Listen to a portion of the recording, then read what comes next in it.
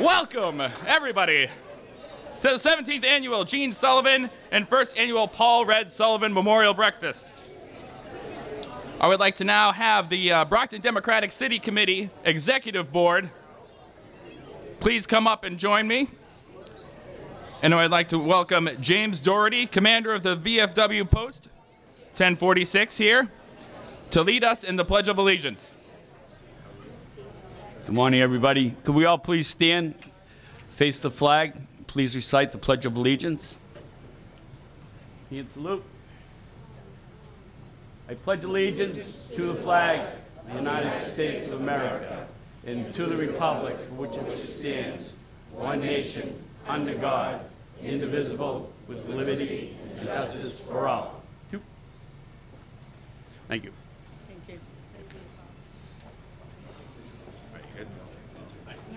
I need my water.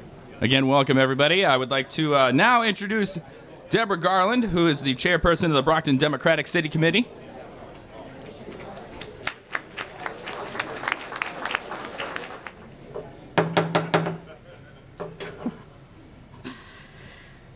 Good morning, Democrats.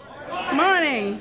We welcome you to the 17th Annual Gene Sullivan and 1st Annual Paul Sullivan Memorial Breakfast. I believe Paul and Jean would be proud to see so many supportive Democrats here today, because serving the Democratic Party was their calling together. Where Paul was, you would find Jean. They were a team. I remember fondly my last conversation just one short year ago with Paul. He asked me who I was working for. So I ask you the same question. Whose campaign are you working for? We as Democrats have the responsibility to care and protect the rights of working people. It's time to come together, to unite as Democrats, to move our party forward. I ask you all to join us as we unite in Brockton and support our slate of Democratic candidates with a coordinated campaign. Let's get Democrats elected on November 6th.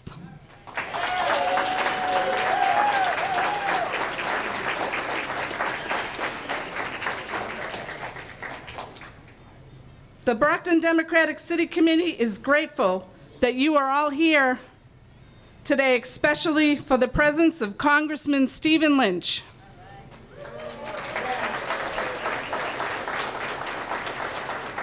State Auditor Suzanne Bump, State Senator Michael Brady,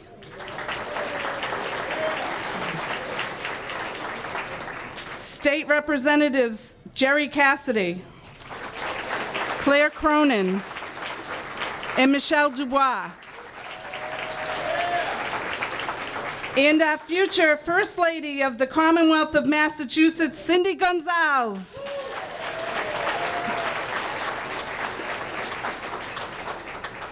Also here with us today are Plymouth County Register of Deeds John Buckley. Our Brockton City Council is well represented with President Dennis Ianieri, Shirley Azak, Ann Beauregard, Timothy Cruz, Jean Bradley Derencourt, Jack Lally, Thomas Monahan, Attorney Susan Nicastro, Moses Rodriguez, and Robert Sullivan.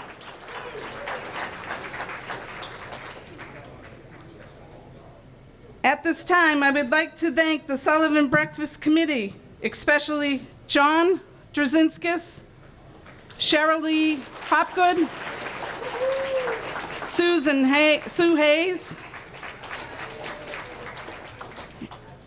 and my friend and Ward 4 counselor and attorney, Susan Nicastro, whom is the hardest working secretary of the Democratic City Committee.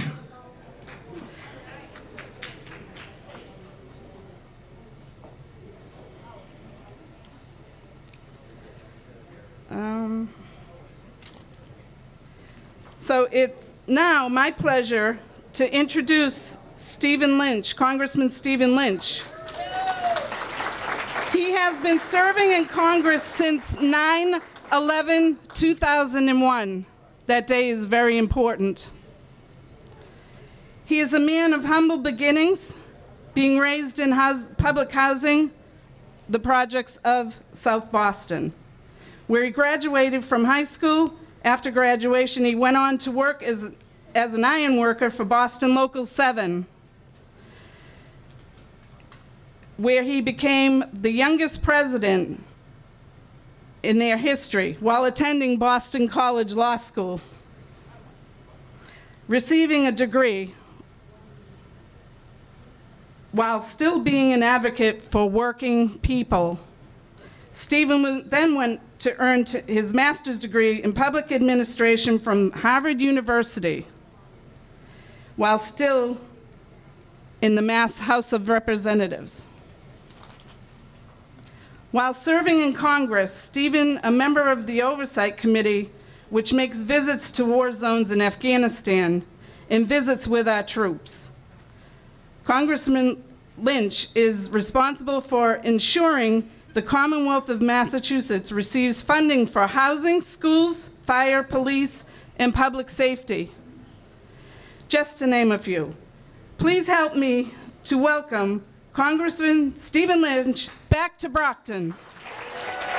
Thank you, thank you, thank you, thank you. I think your intro will be longer than my speech. Well, a lot of folks here today. Thank you. Oh, thank you. Thank you. All right. It's all yours. Thank you. Good morning, everyone. Deb, thank you very much. I think the introduction is going to be longer than my remarks, but I appreciate it. You were laying it on thick, and I really appreciate it. Thank you. You know what? I can't come to this hall without remembering Red and Jean Sullivan.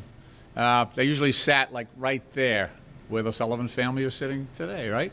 And all their friends as well. But they really were the epitome of loyal, I would say, lunch bucket Democrats, the heart of our party. They were just, they were a joy. They were supporters of mine, and I think they were a wonderful reflection of the city of Brockton. They really captured the spirit of Brockton. When you came within their orbit of their family, you became one of the members of their family. And they volunteered thousands and thousands of hours on our behalf for no other reason than to make life better for future generations, for people who didn't have much, people who didn't have a voice. They would speak for all of us. Jean was sometimes eclipsed by Red, but not often. She was very outspoken, and they were in it together. They had a wonderful marriage and raised a wonderful family. But again, I think they provided an example, I think, for others to follow in terms of their political engagement, but also their tie to their community. And I think it's a wonderful gesture that you continually name this and rededicate this breakfast in their memory, because it really, the Democratic Party really was and was their mission during their time here on earth. So it's an interesting time in Washington right now. And I would say that the wind is at our back in terms of when I deal with my colleagues in Congress, both Democrat and Republican. I can see the tremendous pressure that our Republican colleagues are under because of their unwillingness to hold this president accountable. I serve on the Oversight Committee, as Deb mentioned, and the Oversight Committee is the sole and primary committee to hold the president accountable. It is the longest standing committee which has subpoena power, which can call the administration to account. So if we take the House back in November, getting ahead of myself, I will become the chair of the Oversight Committee, Subcommittee on National Security, which is in charge of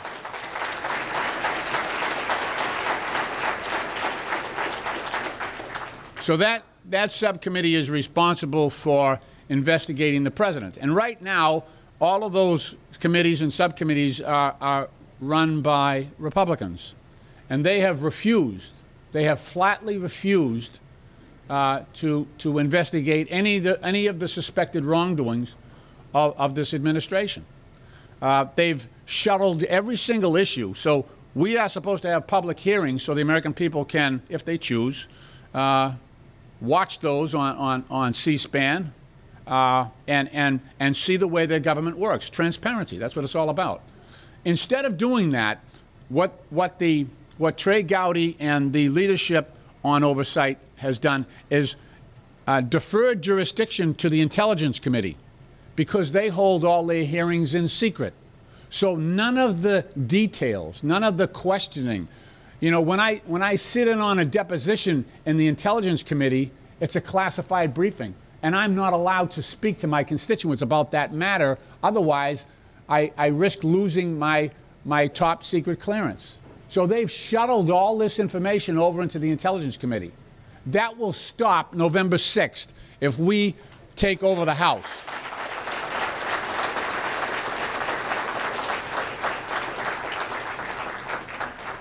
So we have known for over 2 years that foreign powers, principally the Russians, but also Iran and North Korea, have tried to interfere with our democratic electoral process. We have had one very brief hearing in the Oversight Committee after 2 years. That happened about maybe a month ago. I think they were so embarrassed that we were going to have our own hearing, just, you know, on our own, without the authorization of congressional leadership. We've had one hearing. Our very democracy under attack. And the chairmen and chairwomen on the Republican side acted as henchmen on behalf of this president because they didn't want him to look bad because he was refusing to acknowledge that our electoral process had been interfered with. Even though 14 intelligence agencies of this country came back with the same evidence that the Russians had definitely hacked our elections. So part of our national security is obviously our electoral process. And so we will have a robust investigation of the integrity of our electoral system, the protection and strengthening of our electoral system, so that this process where the people get to debate and elect their elected officials without interference from foreign governments. You know, it seems like every election, when I come here, I say this is an important election. But on this occasion, the very system where we get to elect our leaders, that is under threat. And we have a president who just doesn't care about that. He goes to Helsinki and embarrasses our intelligence agencies. And we have sons and daughters from Massachusetts and all around this country who are patriots that work for those agencies. We work on a regular basis to try to, you know, protect our citizens, protect our democracy. And he's embarrassing them in front of the world, siding with Putin and that gang. Come on. We have higher expectations of our president. We have been poorly served. We have been poorly served. So the magic of democracy is we get to fix it. And those occasions are called elections. And we've got one coming up.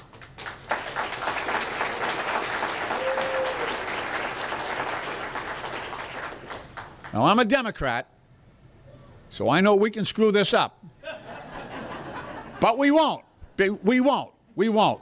The president's trying as hard as possible to make sure we take the House of Representatives back by tweeting incessantly and not thinking before he speaks. So we've got, you know, I guess a co-conspirator, I guess, in his own demise. But we have to give a vision for us. I firmly believe that the American people realize now that they voted in anger last time and they made a mistake. And I think the American people will come back and try to fix that. So that's why I say the wind is at our back. But we have to give a vision of America that people embrace as well. We can't just be against Trump. We have to be for something. And I think we made some mistakes in the last election. We can't make them again. You know? A lot of workers in the Midwest and the South, their jobs were devastated by NAFTA. I remember when NAFTA was being debated in the business circles, I remember standing in a picket line outside the Sheraton Hotel with a bunch of other iron workers protesting against NAFTA. How did it come that Trump was the one to say to American workers in the Midwest and the South that I'll redo NAFTA, I'll tear it up and get your jobs back? That was our argument. That's our responsibility to get jobs back here in America. He took our argument. And why? Because we were talking about free-range chicken and things like that average workers on a regular day, that wasn't a priority for them. We drifted from our core message about protecting workers in this country, about equality and liberty. We got to get back to that. You know, more than 50% of union workers voted for Trump. How does that happen? It's because they think we forgot them. Because the things we were talking about, we're not talking about to them. So we got to get our message right. We got to firm up what our idea of America is. We got better ideas. We're fairer. We're not for tax cuts for the rich. We're for the American people. This should be easier for us than it has been. We just got to carry our message to the American people.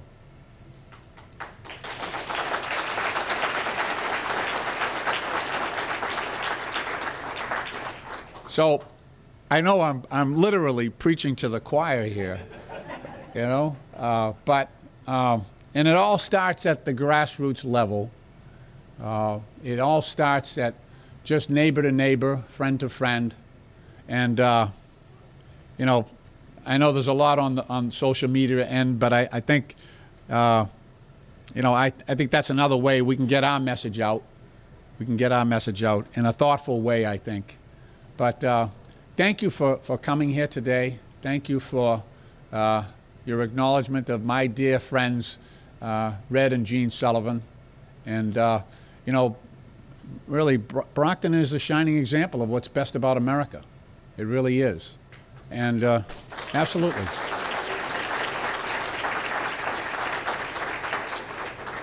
Brockton is really, you know, when you think about the embodiment of what the Democratic Party stands for and the part of America, you know, this president and the Republicans who stand with him and abet him and enable him have disassembled, really, and are trying to disassemble the infrastructure by which, you know, families who are struggling achieve the American dream. They're disassembled by the tax code. They're shifting all that to help the rich, and regular working families are left out. They're doing it by the Supreme Court, by putting judges there that want to disassemble the rights that have been established for 50, 60. Abood versus Detroit. Come on, that's as a labor lawyer, that's a 50-year-old case, and they're trying to overrule that. They have overruled it. So for the good of the country, and for the sustenance and maintenance of the American dream as we know it and hope for it, we got to win. We got to win. We got to work hard. And again, you know, I know you're all out there. I know you're all out there. But I want to thank my colleagues in government. I want to thank the Brockton delegation for your kindness to me. Thank you, Deb, for that very generous introduction. I guess it wasn't longer than my speech. But let me just say this last thing. One last thought. It is an honor. It is the highest honor that I have ever received in my lifetime to represent Brockton in the United States Congress and to carry your message. And every day I try to live up to your highest expectations. And I'm thankful for your support and your kindness and your generosity. I'm thankful for your leadership at times by sending me the message that I need to know what is best to do on your behalf. So God bless the city of Brockton, God bless our Democrats, and God bless these United States of America. Thank you.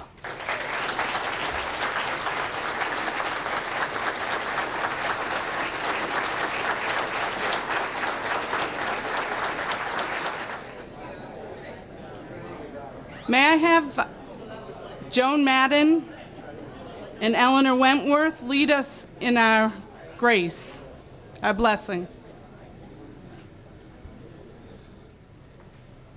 Good morning, everyone. Could we have a seat and we can bow our heads? Dear Lord, our Heavenly Father, before I get started, I'd like to take the time to thank you for this gathering, dear Lord. Thank you for the support that is being shown to us right now. And thank you for John Dzinski and Cheryl Lee for putting this program together. Thank you for Debbie Garland for having the chutzpah to call for our Attorney General. And before we sit down and eat, dear Lord, I'd like to thank the people who prepare the meal. Amen. I forgot to thank the Sullivan family.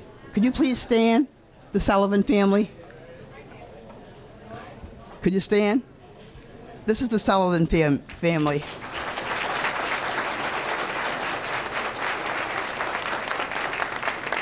All right, folks, today's culinary extravaganzas. All right, before we begin, I just want to congratulate the Brockton Democratic City Committee and thank you to everybody who is here. We have a ton of people here, and by White House math, that's 1 million people are here. Believe me. But essentially, we're around 200, and that's darn good for Brockton. Yeah, alrighty. So at this time, I would like to introduce Massachusetts State Auditor Suzanne Bump, the first woman elected to this position in the state, and she will introduce Maura Healey, the Attorney General of the Commonwealth of Massachusetts.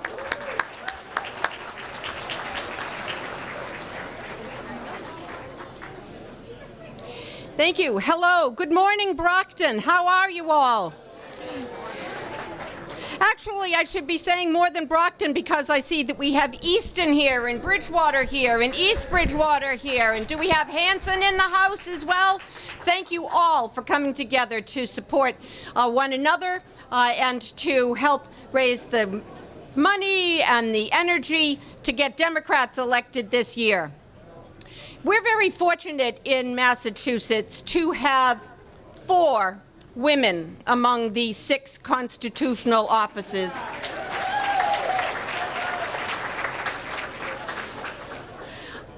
It is a tremendous distinction. 4 years ago, in the Democratic primary, you decided whether you were going to support a longtime party figure, a man who had run for office before and who was a quite honorable candidate for Attorney General. You went with the new girl, though, girl who'd never run for office before, but had already been making, through her practice of law, a significant impact on the lives of people, not just in here, but across the nation.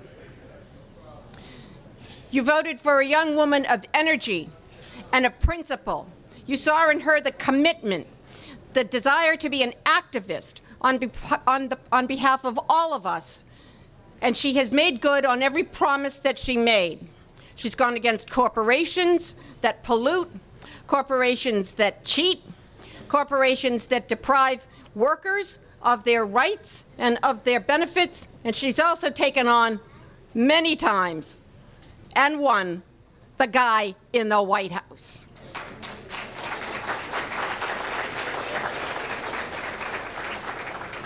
She's worked on all of these issues to protect consumers and to protect our civil rights and advance our progress as a society and as a nation. And she gets a lot of headline coverage for that. But she's also done something that I don't know how many of you are acquainted with. But she works all across the state on a practically day-to-day basis with young people, because she is committed to helping young people and families overcome or avoid the epidemic of addiction. She brings hope, she brings education, she brings motivation to these young kids. It's work that she does day in and day out, that she doesn't get a lot of credit for. But as someone whose family, whose late husband, labored in the field of addiction recovery for many years, to me, that's the most important thing that she does on our behalf. I'd like to introduce you to you now, Attorney General Maura Healey.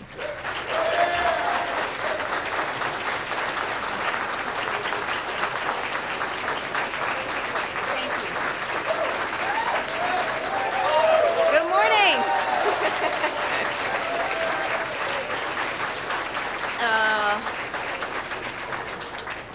Well, good morning, Brockton, and good morning. You know, is it okay if I pull this down a little, or is that going to mess it up? Seriously? Okay. Oh, they don't trust me. All right. Let me thank you. I just vertically challenged. Thank you. First of all, I just want to thank Suzanne Bump. Talk about an amazing leader and a strong woman. Suzanne Bump is someone who is there doing the hard work, a lot of times out of sight, out of mind, in the minds of too many. And it's critically important work that she does to ensure integrity in our systems and to make sure that government is working for all of us. So, I also will say this as a Democrat. Suzanne Bump is always out there and at every event, and I really admire that. You're somebody that I looked to 4 years ago when I was running, and she doesn't get enough credit for always showing up and being in the right places, inside and outside of the office. So thanks so much, Suzanne. It's great to be with you here this morning. Great to it's great to be with other partners in government. I know you heard from Congressman Lynch a little while ago doing really important work on behalf of all of us, and I'm delighted to be with my colleagues. I know Representative Cassidy, Representative Dubois, Representative and Chairwoman Claire Cronin, leading a critically important committee in the State House, are here. Senator Mike Brady. I had an opportunity to connect with so many members of Brockton's City Council and School Committee. Thank you for everything that you are doing. We even have folks like John Buckley, who made it all the way from Plymouth County. Thank you very much. Register of Deeds, we appreciate what you do. And I really want to just commend all of you in government right now. It's not an easy job to be in government, to be on the front lines. But there's one thing that I've learned over the last 4 years, and that is the imperative that we have to work together, local, state, and national folks who are in elected positions with our teams to try to improve life for our families and our communities. So thank you for being a partner to me, and know that I will always be, and my office will always be, a partner to all of you. And And finally, I want to acknowledge the folks whose names don't appear on the ballot, but are absolutely integral to ensuring that Democrats up and down the ballot get elected. This is a terrific room to walk into this morning. You know, to see the numbers grow here through the work of this committee is awesome. And to me, this is what democracy looks like, and this is why I am so optimistic about our future. It has been a really ugly couple of years now. I know that, you know that, right? Okay, but I will tell you, for me, the silver lining has been the number of folks, including somebody like Sue Hayes, who I just met today with her husband, you know, showed up after the election in November 2016 and started getting involved. The people who are coming out, who are recognizing the stake they have in our democracy, who are helping organize in their communities, who are registering people to vote, who are knocking doors right now and making phone calls for the terrific slate of candidates on this ticket. That is what is so exciting. Think about the people who are running for office, okay? Although I was glad I didn't have a little competition this primary, so I don't mean to be talking out of both sides of my mouth. Competition's good though, right? People are running, people are on the ballot, people who've never run for office before, not just in Massachusetts, but all across this country. You know, I'm somebody who firmly believes that in this time it is important to remind ourselves that the Constitution begins not with the words, "I the President," though he's confused about that. It begins with "we the people." You know, we the people, and that's what this represents. So to Deb Garland, to all the folks on the executive board, the Brockton City Democratic Committee, to all the wonderful and amazing ward chairs. It's nice to see Doris, you know, and reconnect after a bit. You know, Ellen Pesovich, amazing leader who I met, you know, years ago, still doing it and leading it and teaching other people now how to get this done. Thank you for everything that you're doing. You know, Vernon, thank you for what you're doing. You're an example of somebody who's out there with a cause, with an issue, and you've made it your own. And I know it's personal. It's personal to me too. So I just want to thank you because it's the example of the kind of citizen, you know, resident leadership, people coming forward, using whatever talents, skills, experiences that they've have. Everybody's got something to bring to the table and putting it to good use in our time. So I want to give a hand to all of you for everything that you do and to say thank you. And you should clap for that, because that's actually where the action is.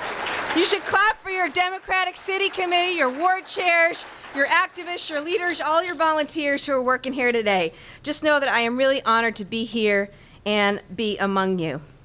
You know, yesterday I spent the day in Lawrence, and I'll just offer a few thoughts. First, you know, I think about, as we all do, the many victims of that terrible tragedy. Obviously, we need accountability, and there will be reckoning for that through the appropriate state and federal investigatory authorities. But for me right now and for the office, the focus has been on families. I went up yesterday and my team got briefed by the public safety officials and the gas executives, and I'm glad that power has been restored and people are now moving back into their homes. But a couple things I want to say. I think I want to say first to all the first responders. I know Archie Gormley's in the room. You know, there are a lot of firefighters and police officers who showed up from all corners of the state to assist people, and it's another showing of the remarkable work that those men and women do day in and day out.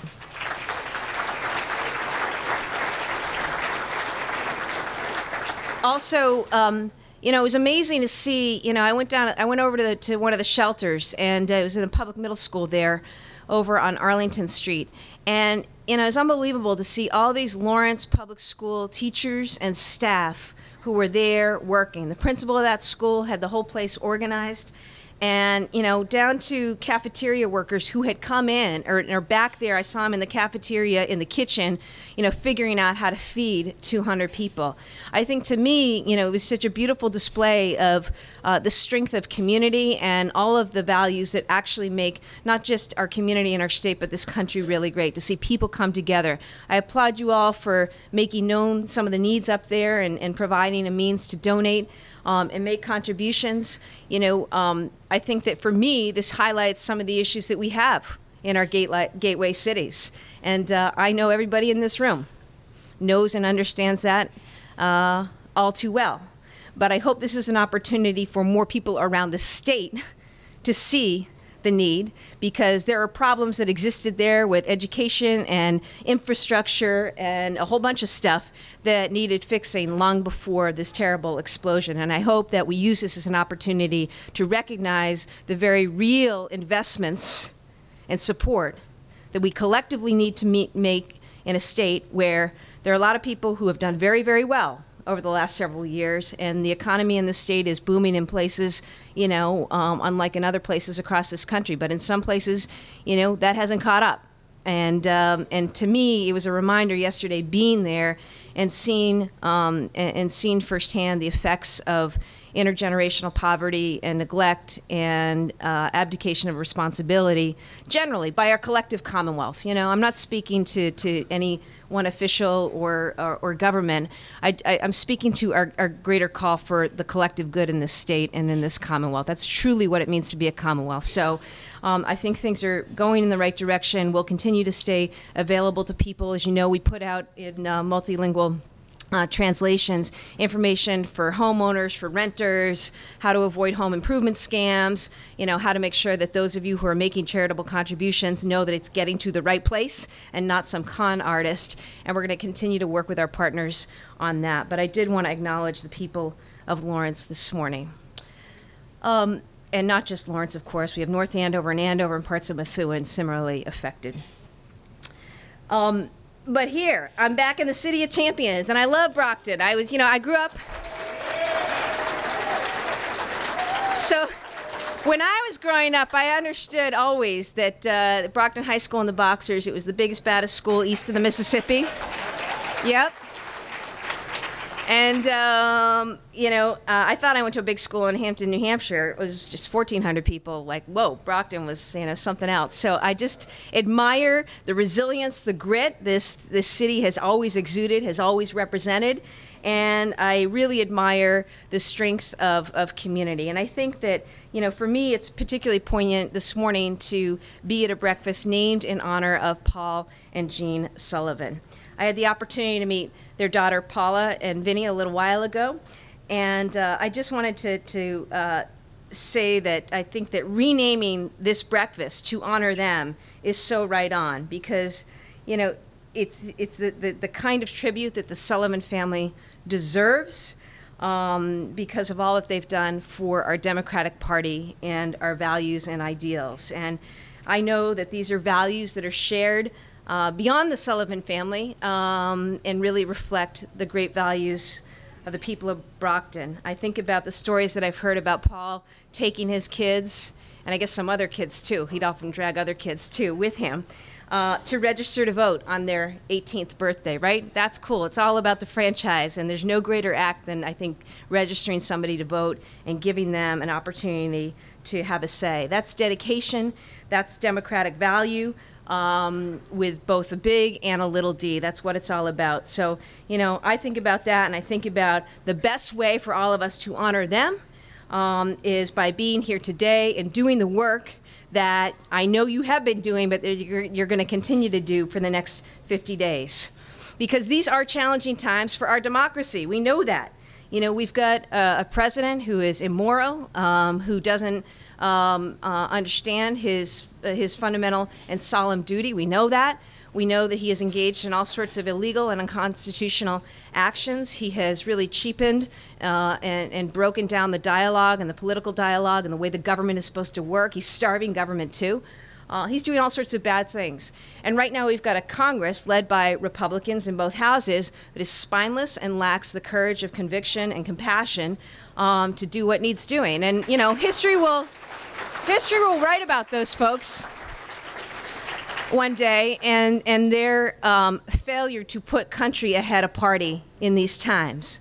So, but I do think that the work is right now for all of us. And as I've seen, the work is really the local and state. The local and state is where it's at right now. It's states and local governments that are leading the way and getting this country righted and back in the direction that it needs to go. And that's what we need to do. Donald Trump will be our president for I don't know how much longer, but our work has to go on day in and day out, regardless of what happens this fall and regardless of what happens in a few years. The work that this party needs to do, the work that we need to do together, needs to start with every election. School committee, city council, state rep, you name it. Every election matters. Everybody's got to get to the polls. That's the way we take this country back. You know, as Massachusetts Democrats, and I am so proud to be one, we always fight for things that define us and stand up for what we believe in, even when it's not politically palatable, maybe when it's not what the majority of the public believes at any one time. It's important that we remember who we are, and that we remember who we are in this state, too. I mean, I think about Massachusetts, the cradle of the revolution and our democracy. I think about the role of the abolitionists in this state and the suffragists in this state. I think about the fight for universal health care and marriage equality, right? We have a state and a history to be proud of, and we always got to go back to the well and draw on that. We believe that if you work for a living, you should be able to make a living. We believe that you shouldn't have to mortgage your future to get an education. We believe that health care is a right and not a privilege. That facts and science and knowledge will power our families, our economy, and our country. And that everyone is worthy of dignity and respect, no matter the color of their skin, how much money they make, where they worship, or who they love. That's what we stand for. That is what our democratic values demand. And that's what's at stake in this election. You know, right now, those values are not what we're seeing out of Washington or Congress, and we're not seeing enough of it here at home. We need to start with home. You know, when I played basketball, I knew it was about taking the court, not just sitting on the sidelines. It was about trying to make a play, not just trying to run out the clock and wait to see what happens and wait for others to step forward. And that's what I'm counting on all of us to do. You know, that's what I'm counting on the city committee to do and all of us to do in our capacities. We can't sit back and wait. We need to lead, and now more than ever. And that's why I'm so proud to stand with the leaders who are on this Democratic ticket and support them all from top to bottom. We're going to make sure that Jay Gonzalez and Quentin Palfrey get in the corner office. We're going to make sure that Elizabeth Warren gets sent back to Washington, D.C. with a strong mandate to keep doing what she's doing. And we're going to make sure that Democrats up and down the ballot get elected in this community and in this state to do the work that needs doing. Now, look, I have worked hard and tried to work hard the last 4 years with my team on a lot of issues. And, you know, I want you to know that the last 4 years have flown by for me, but it's been incredible to see, you know, all that's come before the office and the work at hand, the work that's needed doing. And, you know, I'm proud of some of our record. We have a lot more work to do, I'll tell you that. But, you know, over the last 4 years, I did make commitment to addressing the opioid crisis a top priority, because we have for far too long neglected real issues of substance use disorder and mental health in our communities. That's for sure. You know, and for me, that's meant working with the terrific leaders of your delegation who passed really important legislation, not once or twice, but multiple times over the last few years. Thank you very much for all the work, particularly out of judiciary, to make sure we got that done and moving us forward to change prescribing practices and dispensing practices and the like. For me, that's also meant holding Big Pharma accountable, and not just Big Pharma, but the board members and the executives who laid the groundwork and created the conditions for this epidemic that has stolen lives and wreaked havoc with the communities all across the state and this country. I'm proud about working to protect students from predatory lenders and helping their families get relief. Last week, we had another big win against Betsy DeVos when she tried to strip away protections for student borrowers. We've taken her to court a bunch, and we're going to continue to take her to court to stand up for students and to stand up for U.S. taxpayers. I'm proud of our work around implementing and making sure that we were enforcing strong gun laws. Strong gun laws save lives. It's as simple as that. That's why Massachusetts has the lowest rate of gun deaths in the country. Now, I took a little heat for that, as some of you know, but I'm okay with that. We've also been successful in defending the NRA's numerous attempts to sue me in court, you know, and the courts have been very clear that we were right and they were wrong. You know, respecting the Second Amendment and ensuring public health and public safety are not mutually exclusive prerogatives. So, you know, let's do everything we can to end gun violence, in all its forms in all our communities. I'm proud of our record fighting for consumers. You know, last year we brought back a record $800 million for the state, you know, and a lot of that work is done out of the media and out of the headlines, but that's the work that's being done on our headlines when people call with insurance issues or issues about accessing health care, workers who've had their wages stolen, right? Seniors who are getting ripped off in scams. $800 million back in the pockets of taxpayers, back in the general fund. That's the work of your Attorney General's office. And yes, it's been a busy couple of years. I stood at the Women's March with many of you, and I said my message to Donald Trump was, we'll see you in court. Now, I didn't expect it to be so often or so soon. You know, but I'm really proud of the record, and make no mistake about it, the lawsuits that I file, you know, the actions that we take are done in the interest of Massachusetts residents, our businesses, our economy, and our values. Suing to preserve DACA, right? For the sake of those kids who are out there going to school, serving in our military, paying taxes in the only country they've ever called home. Defending the ACA and coverage for women's access to contraception, right? Making sure that we were there to sue to stop the travel ban. Version 1.0, 2.0, you name it. We held that at bay for a long, long time. Making sure we held Scott Pruitt and the EPA accountable for wrong-headed, stupid decisions that not only are going to ruin this planet, but ruin our economy and take us backwards. We've taken them to court, and we're about to again on the Clean Power Plan, I'll tell you that. But I'm proud of that record, and I'll tell you why, too. You know, first off, there is no Planet B. We know that. You know, we got to do everything we can to protect this planet. But here in Massachusetts, we have more clean energy jobs than total coal jobs in the entire country. So anytime the president wants to subsidize coal at the expense of our renewable portfolio, right? Solar, hydro, wind, we got great stuff going on in this state. That hurts Massachusetts jobs. It hurts our economy. You better believe it. We will see them in court, okay?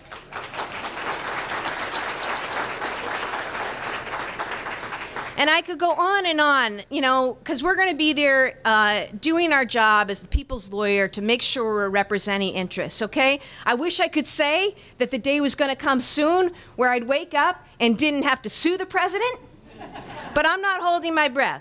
So just know, you know, we're going to keep doing that, and I'm going to continue to work with my colleagues around the country on that. But here's what's really important, okay? Here's where the action really is. It's at the ballot box. You know, and this is where all of us come in. Making sure that we're doing everything we can because people are counting on us. People that I meet every day behind the retail counters, the office workers, people who are taking care of our kids and our seniors, people who've watched the stock market soar while their paychecks didn't budge at all. People who still see every day prejudice and discrimination and barriers and obstacles in their lives. Young people who are finding out that college is way too expensive, dangerous drugs too cheap, and who are all sick and tired, these young people, as I talk to them, of their math class being interrupted by active shooter drills. You know, I think about a mom I met recently. She's a nurse, and her husband is a physical therapist, and they're both working incredibly hard. They've got 2 kids in college already. They are doing everything right, but they can't find a way to figure out how to pay for college. She asked me a simple question. She said, what are we doing wrong? How is a parent to help? And I want her to know, and everybody out there to know, that their issues are our issues, the issues of the Democratic Party, the work of the Democratic Party. That's why you vote for Democrats. That's why you work hard for Democrats. That's why you're here today. Remember that it's Democrats who built the middle class, who extended equality and health care to all, who explored the stars. And it's those same values that are driving a new generation to step forward and be heard.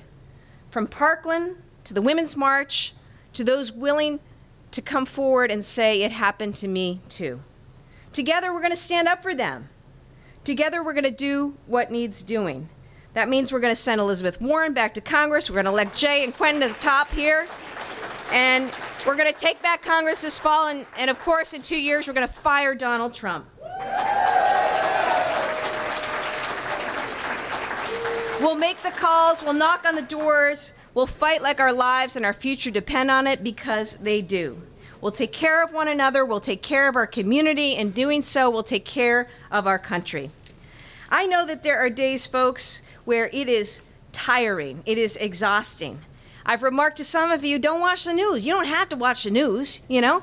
You can get out and do something, garden, whatever. Just do something constructive, makes you feel good.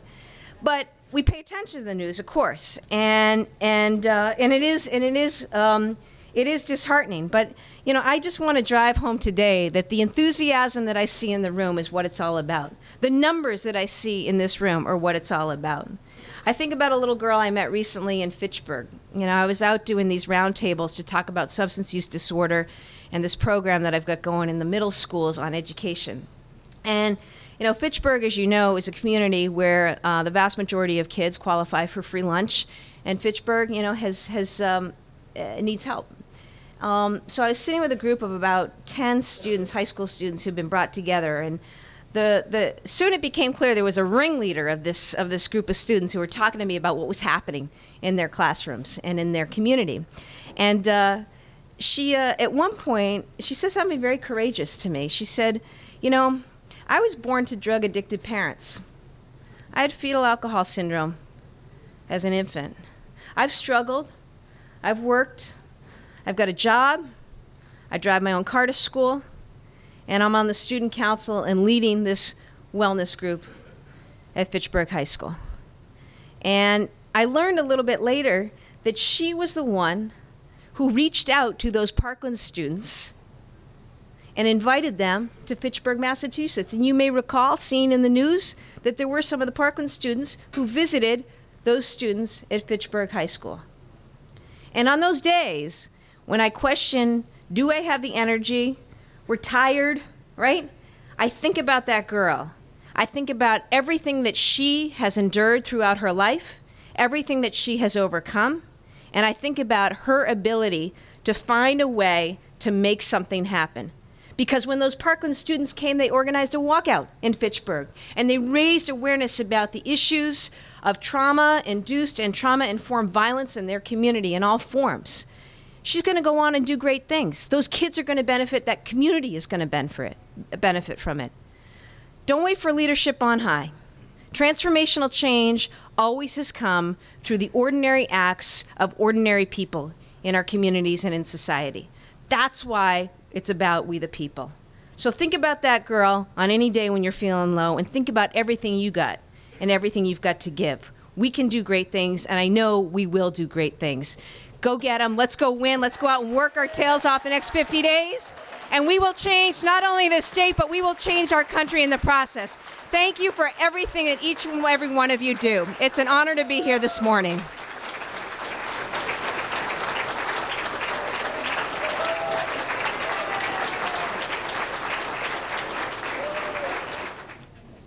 Thank you very much again, Suzanne Bump and Maura Healy. Very, very nice. Thank you very much. Now I would like to introduce Mr. Ollie Spears, who has some inspirational words. Thank you. Hello, how's everybody doing today? Is there any Democrats in the room? Is there any Democrats in the room? All right, all right. So what does Democrat mean to me? Well, I'm going to let you know. Give me a D. Come on, we can do better than that. Give me a D. What does D mean to me? Defending our democracy. Give me an E. Come on, you guys can do better. Come on, are you guys Republicans or Democrats? Give me an E. What does E mean to me? Equal rights and opportunity for all. Give me an M. What does M mean to me? Momentum We have the momentum to take back the House and the Senate in November. And we need all of you. Give me an O. What does O mean to me? Ollie, of course, yes.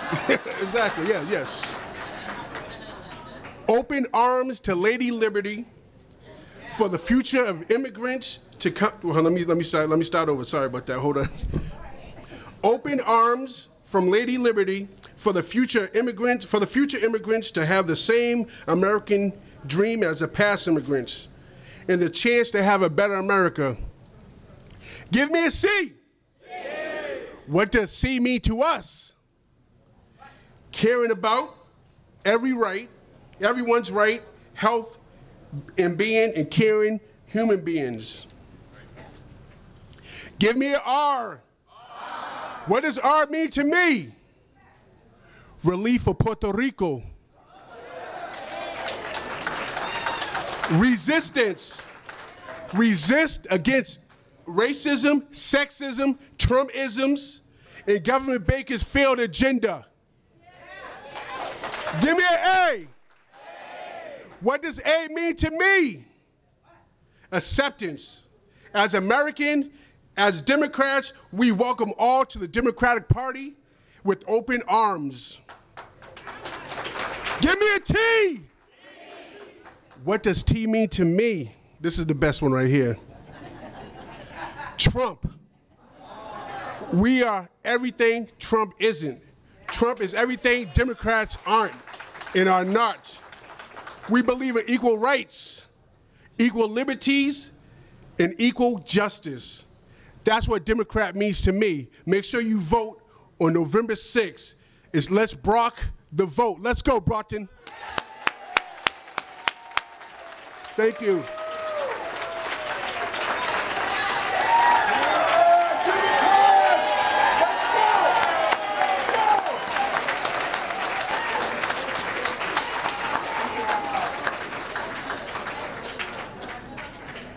Thank you very much, Ollie. That was great. All right, now I would like to call up the Honorable Paul Studinsky and Gerald E. Conifrey, the Scholarship Committee chairperson, and award the Gene and Paul Sullivan Memorial Scholarship. Studinsky, sorry, Memorial Scholarship. So, the Gene and Paul Studinsky Scholarship was provided by the BDCC in memory of two strong Democrats. Both Paul and Gene were part of the Brockton City Democratic Committee and believed that a strong democracy started with an educated populace.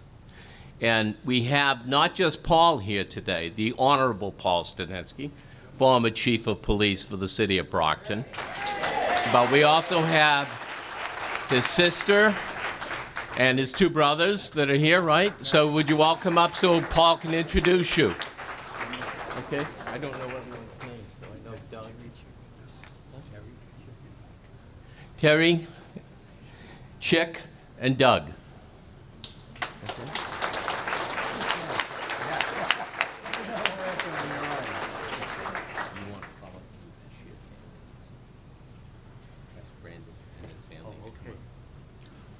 So we would like to call up Brandon's family to receive the award.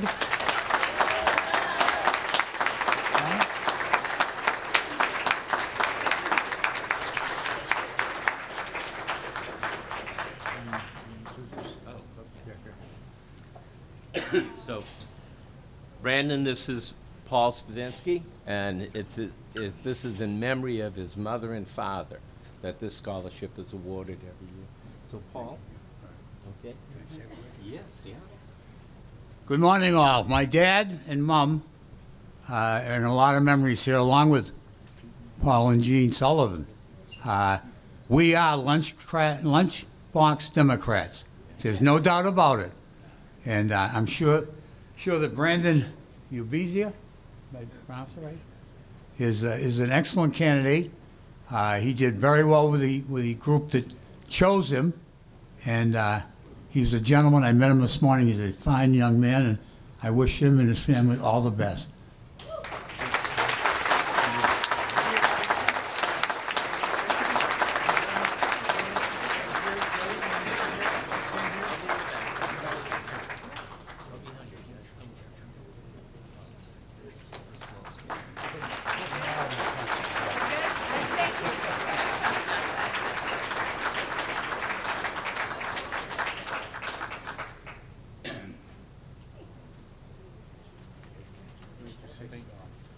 I just want to mention Brandon is a freshman, entering freshman just recently at UMass Amherst, and he went to Brockton High School.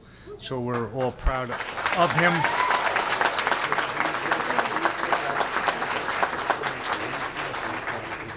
I'd also just quickly like to thank Jerry Conifrey here. This scholarship has a long and proud tradition, but just a couple months ago, there was, in fact, no functioning committee. And Jerry picked up the baton in June, recruited a committee, myself and Jimmy Pereira and Joanne Zeigmut and Mary Waldron. And Jerry's been very active in spreading the word, and we're hoping next year to have a lot more applicants. And also, we'd like to thank all of you that contributed directly or indirectly to the funds that we've gotten for this. Thank you.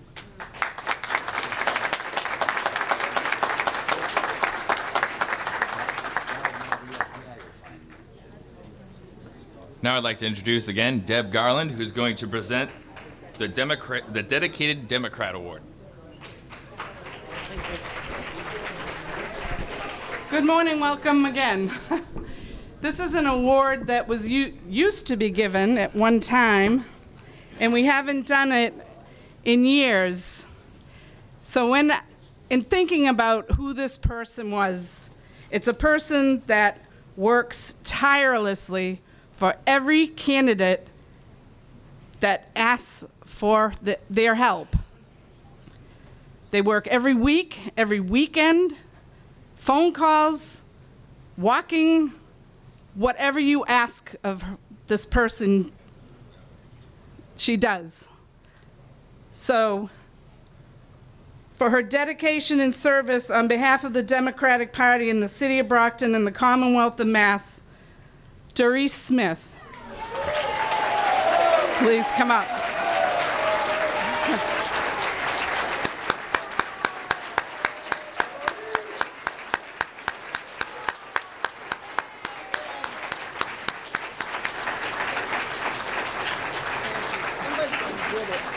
Oh no, stay right here though, because I have two more.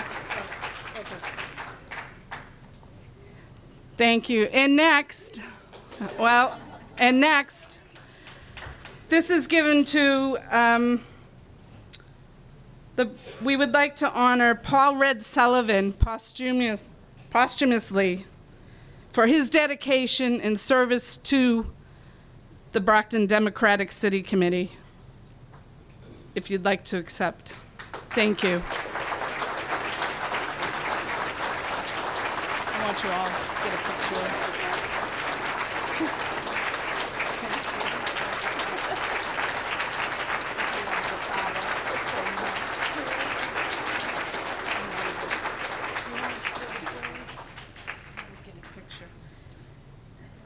And lastly, I have a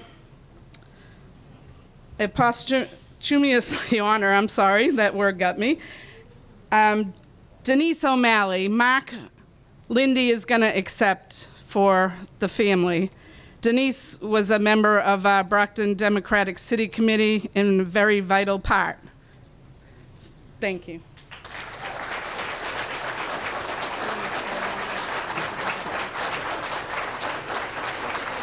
I don't know. Somebody take a picture. Where's Janet? Janet, can you get a picture real quick? That's okay.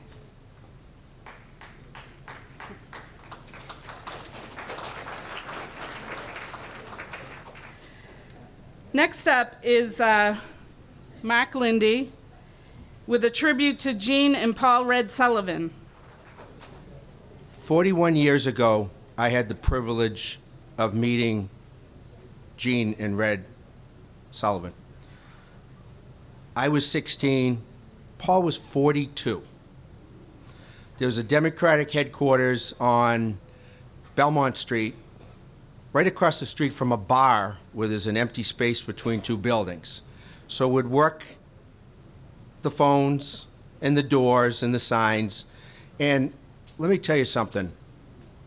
I told him at one point that he taught me everything I knew. I told Paul this story again this morning, and he said, well, I must have not done a really good job. And I said, well, that was the essence of Red. Red if he didn't like you, he wouldn't razz you. He'd be very polite to you and smile at you. Now, Gene, on the other hand, they both loved everybody, but Gene was special. The picture we've had on the cover for years had Gene dancing on the beach.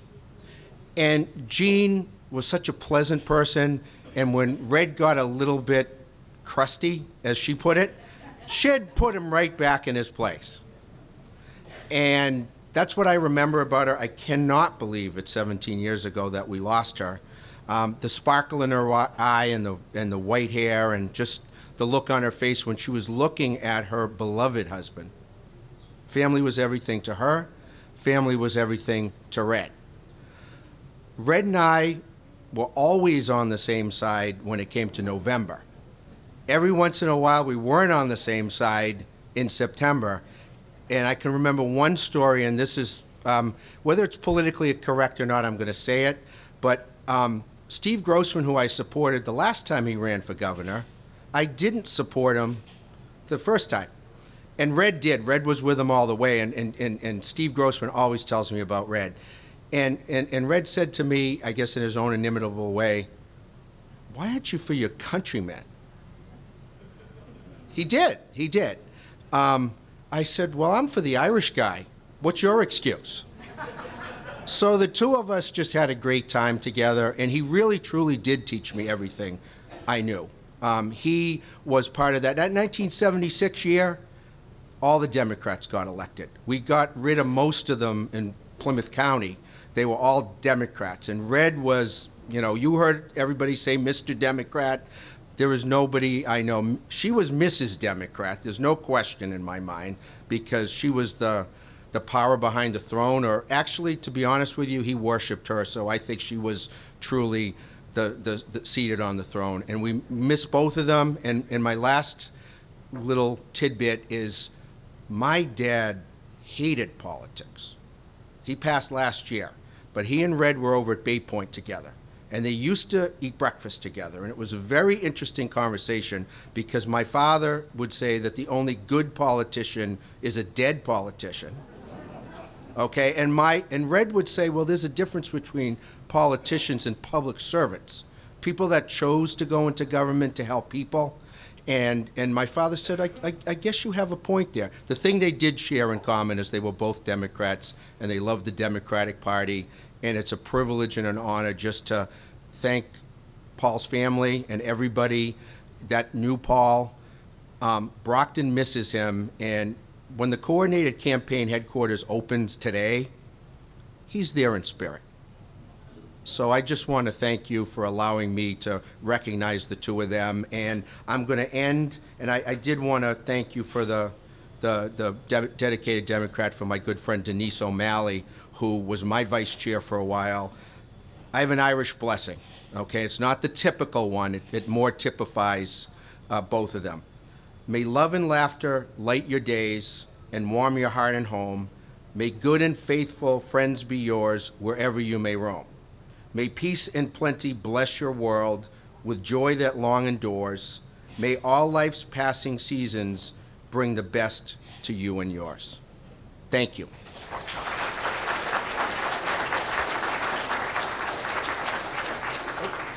Except I guess I'm staying up here because I got to introduce the people that are running for office.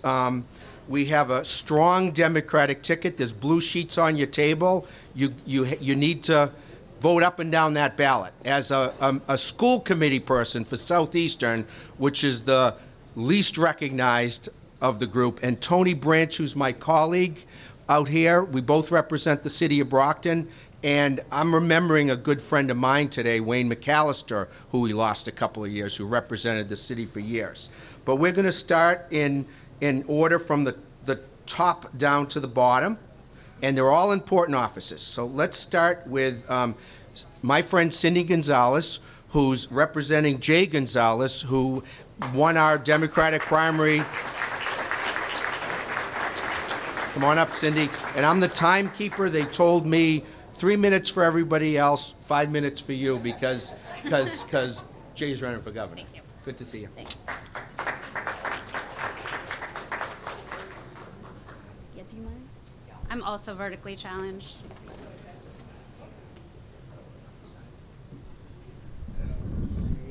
Perfect.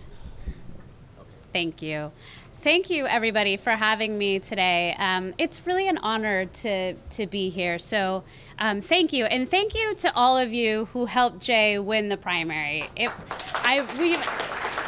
We are so happy. I've said to a lot of folks, it's like this switch flipped the day of the primary, and there's so much energy and optimism, and we're feeling really, really good. So thank you. I'm getting signals that this should be higher. Yes. All right. How's that? All right. So a lot of you have had the opportunity to meet Jay. He spent some time out in Brockton, as well as I did, I think, the caucus last year. So I won't go into his whole background and things like that. But what I will say is Jay is running for governor because he truly wants to make a difference in people's lives. He is in it because he is a public servant at heart. We have a president right now, as some of the other speakers referenced, who is taking this country backwards every single day. And it is horrible to see what is happening to people across this country and right here in Massachusetts. And the only way that we are going to make progress on the challenges holding regular people back is with real leadership here at the state level. And we don't have that today in Charlie Baker. He is too often content to sit on the sidelines, let others take the lead. He's content with the status quo, and there's no sense of urgency in his agenda. In fact, I'm not even quite sure 4 years later what his agenda is. Yeah. So there is going to be a very clear choice in this election. Jay brings to this campaign and will bring to the governor's office a real sense of urgency to tackle the challenges that people are facing, whether that's our broken transportation system, our affordable housing crisis, public education, or as Maura referenced, the opioid crisis. She needs a partner in the governor's office who's going to show up every day and tackle this issue and others with a real sense of urgency. So, as I said, there's a very clear choice in this election between somebody who is there for the privileged and the powerful, who's not even trying to make a difference for real people, and someone who desperately wants to. And Jay will be that guy. Affordable housing looks different across this state. The affordable housing crisis looks different in Brockton than it does in Springfield or on the Cape. And Jay recognizes that and will work hard every single day to make sure that people can stay in their communities. Jay has a plan for public education that will make sure that no child in this state, no matter where they live, is left behind. Charlie Baker's entire education plan has been to give a few more kids, a few more seats, and a few more charter schools. That is not good enough.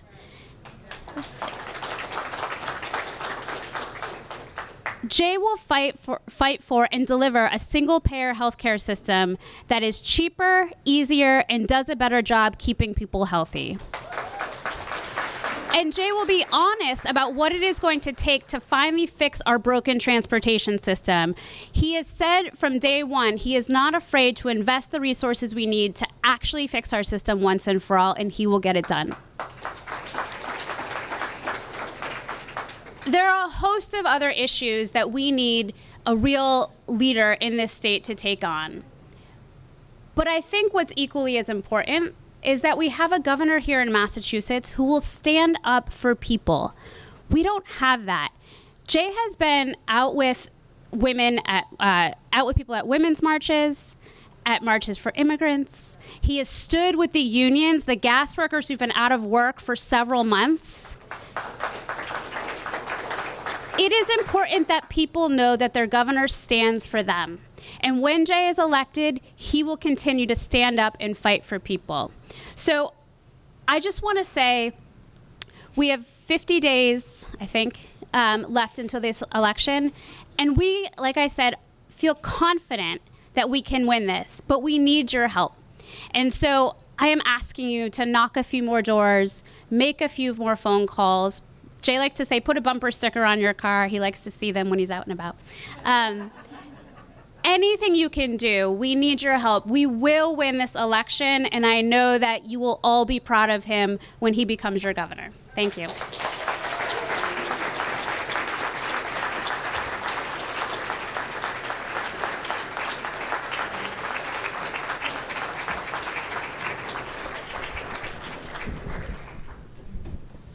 And right after this breakfast is over, the coordinated campaign headquarters is opening, so you have that opportunity to get out and help Jay and everybody else on the ticket. We have, like I said, we have a strong ticket. We know it. Even the Boston Herald said that this is winnable for the governor's race. So we got to actually get to work and do that. We heard from Congressman Stephen Lynch. I'm just looking at my list here and see. I know Quentin isn't here, but he got a strong Quentin Palfrey, who's running for lieutenant governor. Jay Gonzalez and Quentin will make a great team up at the State House. Secretary of State Bill Galvin is not here, but someone that has represented him and works with him every day. John Buckley is. Luckily, John doesn't have an election. Bill Galvin actually does. He has an opponent. So I asked John if he could say a few words on behalf of Bill Galvin. Register of Deeds, John Buckley. Thanks. Hello, everyone. Secretary Galvin is involved in a very contentious recount up in the 3rd Congressional District. In fact, Lowell was being recounted today.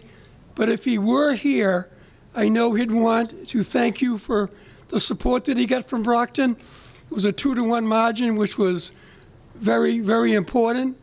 As Secretary Galvin talked about during the course of the primary, he's fighting for us in terms of security, fraud, domestic violence abuse. And as Register of Deeds, although it wasn't a hot topic in that race, he's been a very strong supporter of our technology at the registry.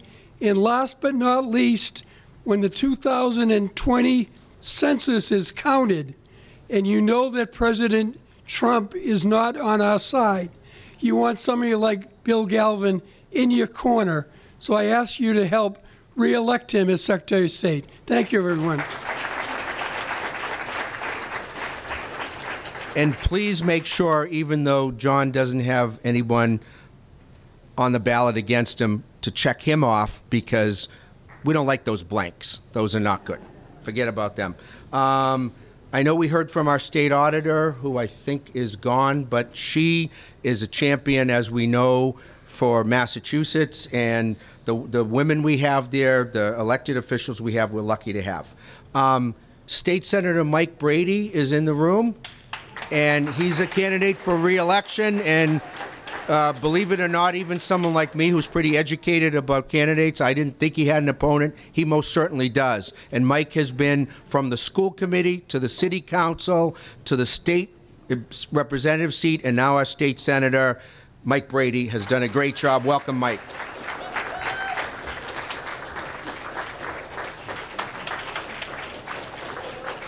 Thank you, Mark. First of all, I'm honored to be here to honor Paul and Jean Sullivan. If it wasn't for them, a lot of us elected officials wouldn't be here. And when I was a young lad, coming up to the VFW with my brother, meeting Paul up here, I used to take karate lessons. Of course, I got to get back in shape and maybe do a few more karate lessons. But I met him way back, and Paul and Jean were some of my earliest and biggest supporters. I'm forever grateful to them. And the Studensky family as well. And congratulations to Brandon, because that's what it's all about, and those are the people that make us champions in the city of Brockton. I want to thank our teachers, because our educators are some of the most recognized people in the Commonwealth, and if it wasn't for them educating our students, we wouldn't be the city of champions. I want to thank our nurses, and we got to support the nurses. I got hit by a car in 1972, and the nurses were the first, and they're the first responders at your bedside. So we have to support the nurses. And I do have an opponent. Allegedly, a lot of people didn't realize I had an opponent. And I'm not disgruntling my opponent. He's a nice young man. But we have to be leery of the Mass Fiscal Alliance and the misleading information that they mail out against all our Democratic candidates, because it's false information. And I need your support. Some of our friends voted in the primary. They said, oh, Mike, you're all set. I didn't even put a vote for you. I thought you were all set. Well, we can't take anything for granted. I won a primary election several years ago to become your state representative by 14 votes. And if you think your vote doesn't count, and another gentleman on the school committee, a well-known name named Hancock, which is famous with our country, lost the school committee race by 3 votes. So every vote counts, and I need you to support the Democratic ticket from the top down to the bottom. I want to thank you for all your continued support. And don't be fooled. There's a lot of misinformation about we've forgotten about the working people. The Democrats have fought for fair wages for our workers, for fair hours of work, for benefits, and all of the above. And we are giving a hand up, not a handout. So don't be fooled by the misinformation that's gone out there, by the misleading information by our opponents. We are for the working class in improving education, improving working conditions for our workers, and getting a better life for all of us. So I'm going to be brief. I want to thank you for your support. You know where I stand. I've been here for you, but without your support, I wouldn't be here as your state senator. And I want to thank my delegation in the State House, too, because we work together as a great team. Representative Claire Cronin, Representative Jerry Cassidy, and Representative Michelle Dubois. Please, I'm asking for your vote, and I don't take anything for granted. God bless you. Thank you, Michael. I went down and skipped a person.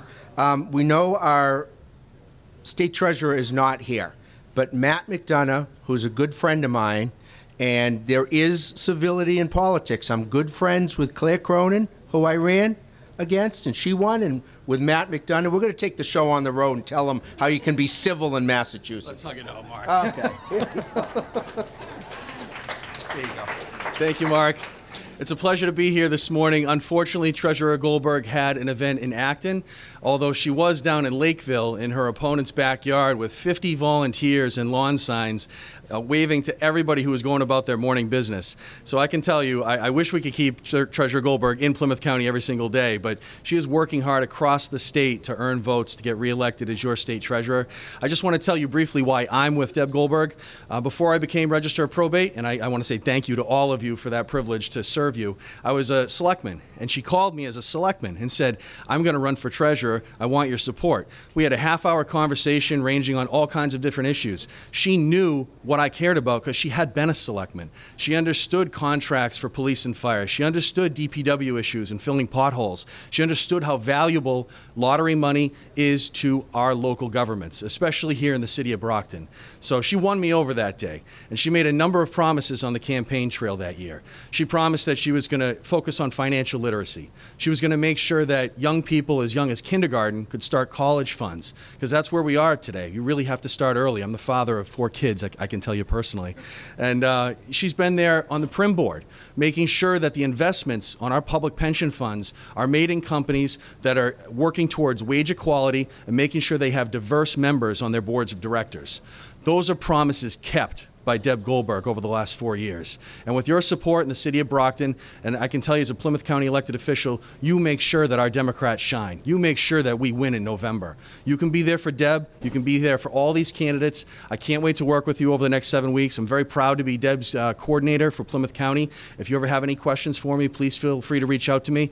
And one personal plug as Register of Probate. If any of you have family members who are going through difficulties within the probate family court, whether it's dealing with divorce, the loss of a loved one, going through estates, guardianship issues, we especially deal with a lot of families who are struggling with the opioid epidemic, please feel free to give me a call down at the Brockton office or the Plymouth Courthouse, and I'll be there to help your families. Thank you so much and have a great day. And thank you, Mark.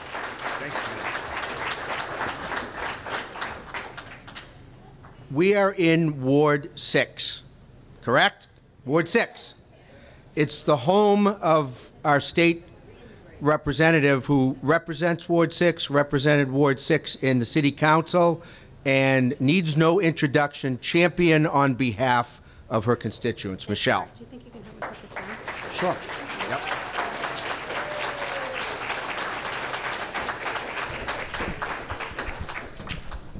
I think it might be a last but not least scenario here, everybody. Welcome to Ward 6, and you're really in the heart of the 10th Plymouth District, a district I'm so honored and privileged to represent. Ward 6 is special. I was a city councilor here for 10 years, and I tell people how easy it was to be a city councilor for Ward 6 because there are so many single-family homes and hardworking people that want the same thing that all of us want, safe neighborhoods, affordable homes. They buy their homes so they can have a backyard. I remember my mom did. And I'm really happy to welcome you here to my district and to let you know we have a race in the 10th Plymouth District, and we can't take anything for granted. The Republicans are at it again, and they put someone on the ballot that's from West Bridgewater, a Trump Republican, and the issue is going to be turnout. So I'm hoping that you'll help me turn out the vote on November 6th. Yes, yeah, it's really important. It's really important. Up and down the ballot, it's going to be critical. And today we're in a room I feel very comfortable in, the VFW. I've represented it for 10 years as a city councilor. I care about veterans. My uncle died in Korea. My mother's always been a member of the auxiliary and marched in every parade in respect to her uncle. And she taught me very well the need to respect veterans in their service to our nation. So I want everybody to thank you all for being here.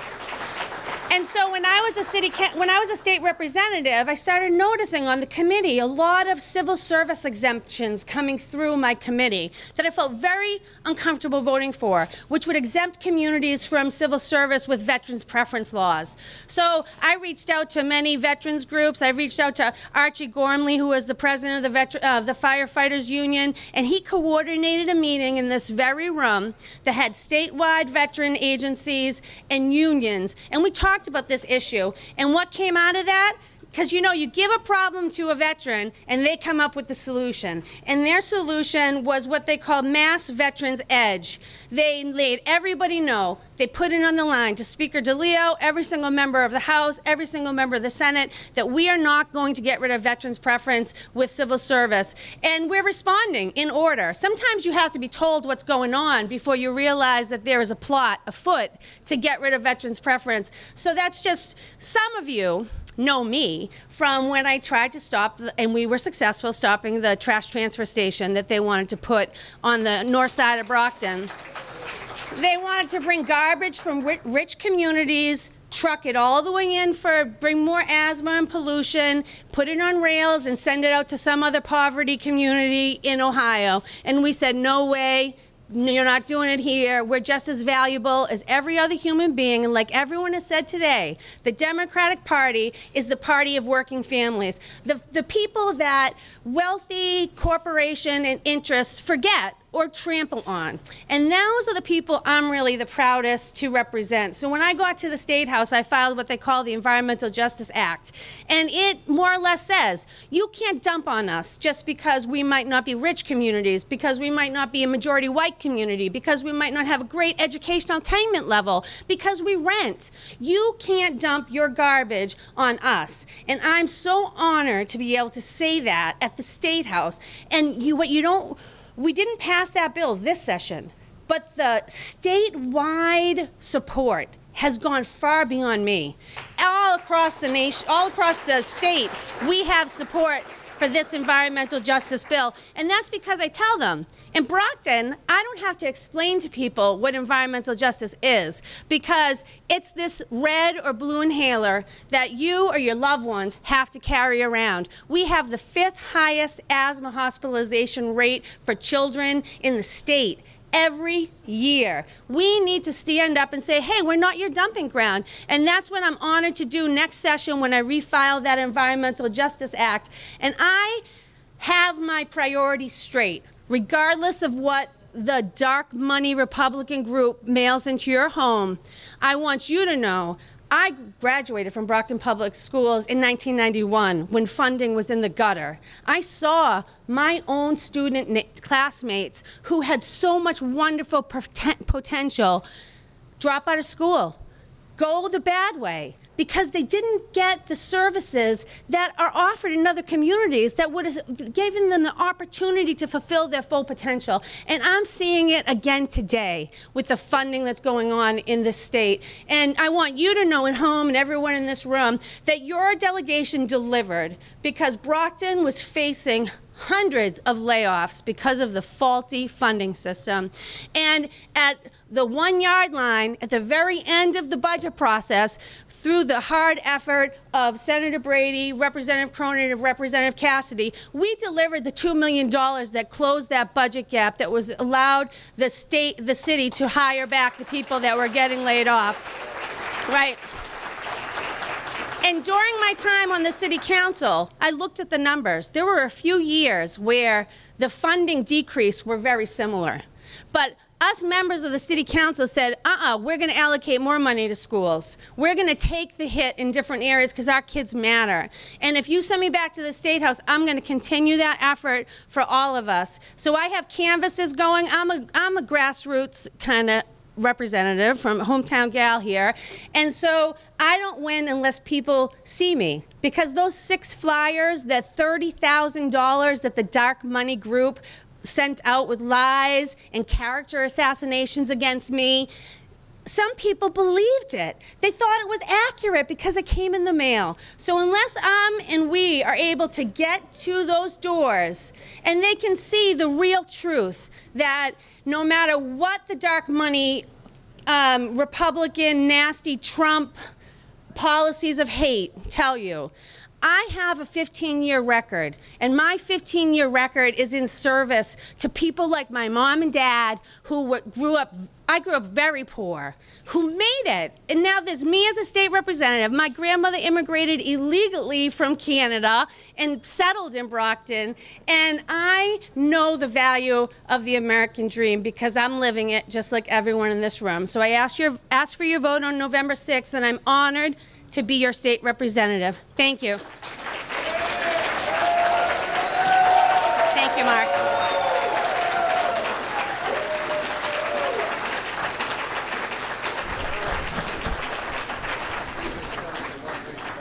Okay.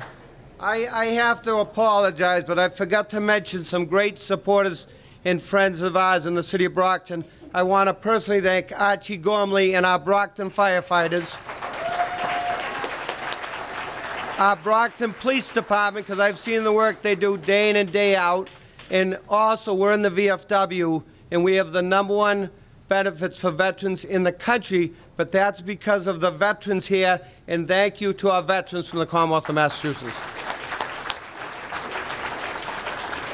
And I would add to that Congressman Stephen Lynch, who's on the Veterans Affairs Committee, who fought to keep our VA here in Brockton along with the rest of the delegation.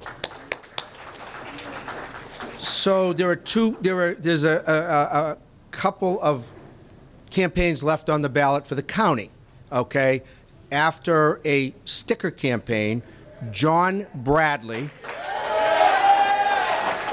is the Democratic nominee for Plymouth County, and there'll be one more, so don't leave. We want to get everybody in, and there's a couple more things at the end. John Bradley running for Plymouth County District Attorney. Come on up, John.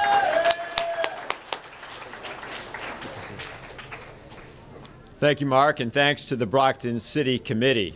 Well, I certainly fall into the category of people who never thought that he would run for a political office. I'm a career prosecutor with 26 years of experience on the job, and I never had any real interest in politics. But starting in 2016, I became completely disgusted with what I was seeing in Washington. And much closer to home, here in Plymouth County, I'd been dismayed for a long time at the quality of justice being dispensed by the Plymouth County District Attorney's Office. I spent 20 years in that office, and it really saddened me to see the way it's gone downhill over the last several years, and it just hasn't served the people of this county the way it should. Thanks, Jimmy. When people ask me about the state of our criminal justice system, I typically resort to a quote from Winston Churchill on democracy. I tell them that it's the worst system in the world, except for all the others. But we can do a lot better. We can improve it, and I have some ideas on how to do that. I want to get rid of our cash bail system because it's unfair, it's discriminatory, and it costs us a lot of money. Pretrial incarceration has become a cottage industry across this country. It costs us about $14 billion a year nationwide. And we're locking people up prior to trial that would never have to do time after a guilty finding. And that simply needs to stop. And when I'm elected district attorney, I will put a stop to this unsavory practice here in Plymouth County.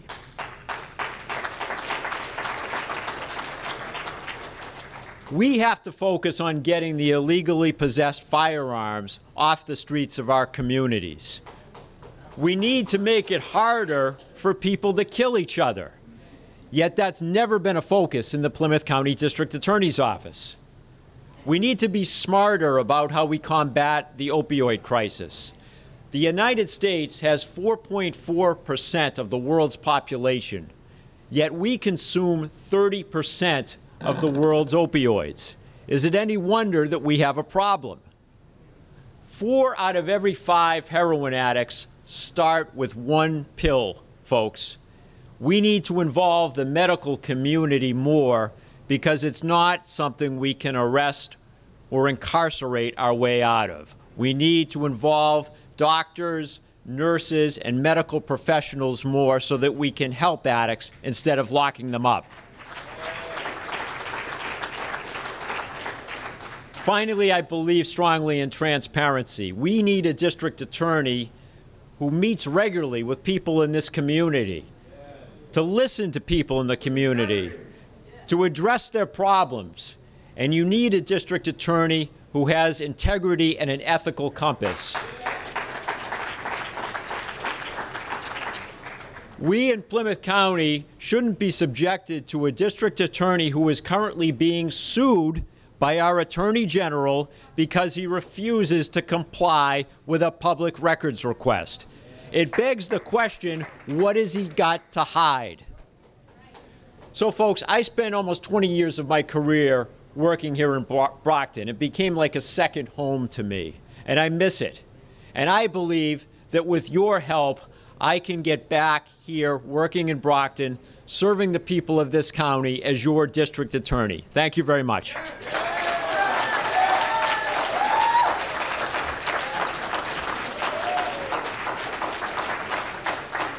Thank you, John, and it's good to see all the offices have contests. One office that you might forget about every, I think it's 6 years, is the Plymouth County Clerk of Courts. Robert Creedon sits in that seat, and I understand Brian is going to speak on his behalf. You're going to come up, Brian? Okay. If anybody doesn't know Bob Creedon by now, you've been under a rock someplace for about 40 years because he has the best stories in the world. Hi. Yes, Brother Rob couldn't make it today, and actually, my brother Mike also sent his regards and also wanted to share his memories of Red Sullivan. Now, Paul Sullivan was a lovely man and a true Democrat. For many, many years, for more than 60 years, he worked hard in the Democratic Party. Red was always there for the candidates he supported. You could always count on him to get the people to the polls. Red worked hard to get Democrats elected. He was physically a big man, yet very gentle and always polite. He originally was active in the Ward 6 committee, and after redistricting in Ward 5, the committee with me. His mom and dad lived nearby and were all great Democrats. Red chaired the Democratic City Committee for a number of years when the committee members filled the rooms at the meetings. He attended a number of national conventions and was so well regarded in Massachusetts that he was chosen to serve on the Electoral College for Jimmy Carter. Jean was by his side always. Red mourned her passing with for the rest of his life, and they are missed. And that's the words of my brother Michael Creedon, and I think I was born this way on my birth certificate. Michael Creedon, Democrat, retired Chief Judge of Falmouth District Court and former state representative for Brockton. And thank you. My brother Rob feels the same way, I'm certain, and he's got another election. Unfortunately, nobody ran against him. What are you going to do? Thank you. I just want to let everybody know, right next to Brockton is Abington, Whitman, and part of East Bridgewater, the part that Michelle doesn't represent. Alex Bezanson was here earlier. He's running for the seat being vacated by Jeff Deal, and he's up against a tough Republican candidate. And if you're inclined to spend any time helping Michelle, helping the other Democrats, cross the line and help Alex Bezanson, because he's a great guy and a good person. So last but not least, I have Susan Castro to come up, and Susan is going to do a remembrance of the members of the city committee that passed away and 9/11 victims.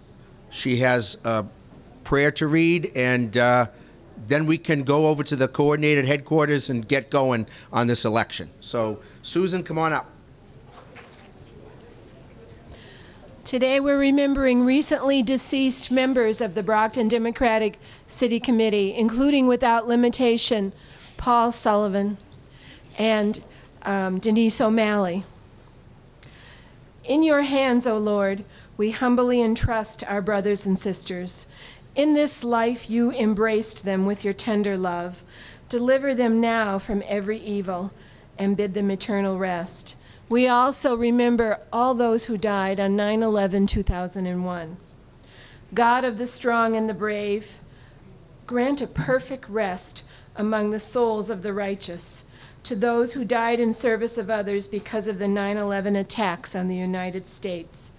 May their dedication in protecting life serve as a shining lamp of love. May all their memories be sanctified with joy and love. May their souls be bound up in the bound of life, a living blessing in our midst. Thank you and amen.